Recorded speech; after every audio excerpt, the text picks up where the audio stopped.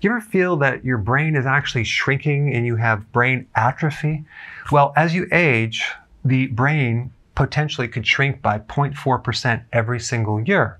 And that can lead to all sorts of cognitive deficiencies, like a lack of focus, a lack of attention on something. You are very ADD. You can't complete things without starting something else over here. Your memory isn't that great. You can't concentrate and focus like you used to. And a lot of that has to do with just losing the amount of brain that you have left. So when your brain actually shrinks, you actually lose circulation. And you also lose your ability to use glucose fuel. So you can't actually get the fuel in the cell anymore. So Alzheimer's patients, for example, Parkinson's, their nerve cells cannot absorb glucose that well. So they starve and they don't connect anymore. There's a lack of communication. So is it possible to grow back your brain? And how do you do it? And yes, it's possible. And here's how to do it. There's several things involved. One is the B vitamins. Your brain needs a lot of B vitamins. If you're deficient in vitamin B1, for example, one of the symptoms is amnesia. You start forgetting things. So that's very, very important. B6 is very necessary. B12, very, very important. So your brain is composed mostly of fat. The nerves are insulated with fat. And when you become deficient in B1 and B12, you start to lose that fat myelin sheath around the nerves. Also, folic acid is very, very important. You also need an omega-3 fatty acid called DHA. A good percent of the fat in your brain is that type of omega-3 fatty acid. So how do you get this? Fish, fatty fish, cod liver oil. And this is a really good product that I recently started using myself, cod liver. This is not sardines. This is actual cod liver.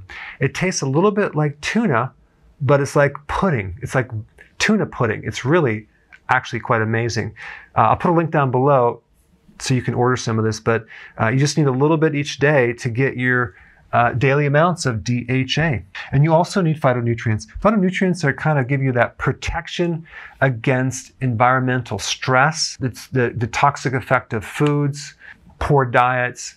So all that oxidizes the tissue and creates free radicals. So phytonutrients can help protect the damage from that. All right, let's talk about blood sugars. If the blood sugar is too high or too low, or you have what's called insulin resistance, in which your blood sugars will be kind of normal at first, but you have high insulin, this is going to create a massive problem with your brain.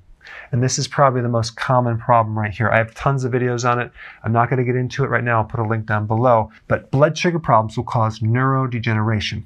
And then you have the stress component, which if you're under stress, the high levels of cortisol can also create a very similar effect. And by the way, high levels of cortisol will mess up your blood sugars, okay? So it's a combination of cortisol directly creating a problem and the insulin creating the problem from the blood sugars. And of course, not sleeping from the stress can greatly affect the function of your central nervous system. All right, and of course you have the smoking and the drinking will affect the brain physiology too. Now, if you're in a situation where you don't have the full capacity of brain function and you're starting to lose your focus and concentration, you don't want to run the majority of your brain on glucose. There's another fuel that you can run your brain on. Part of the brain needs glucose, but don't worry about that because your body can make its own glucose from fat or protein in your diet. The thing about the brain is the brain doesn't have a stored sugar reserve. It doesn't have glycogen like your muscles do. So it depends on what's going on in the blood. So if there's not enough sugar in the blood, then it starts to starve. And that can come from what's called insulin resistance. And so despite having a lot of sugar in the blood, if you have insulin resistance, like in your brain, it won't work. So you don't want to run the majority of your brain on glucose fuel. You want to run it on ketones. Your brain cells love ketones. If you have any question on what a ketone is, watch the video on ketones I put down below. But ketones are the byproduct of burning fat, and your brain cells will be much more efficient, energy-wise, running on ketones.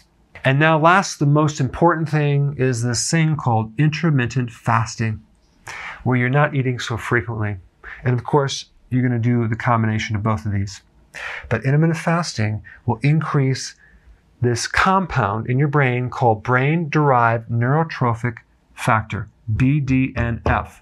This is like Miracle-Gro for the brain. This will help regrow the brain cells. Okay, so you have to do a combination of intermittent fasting and healthy ketosis to get your brain to come back. All right, guys, thanks for watching. I'll see you in the next video. Hey, before you go, if you're benefiting from any of my content, I would love to hear about your success story. Please share it in the link down below.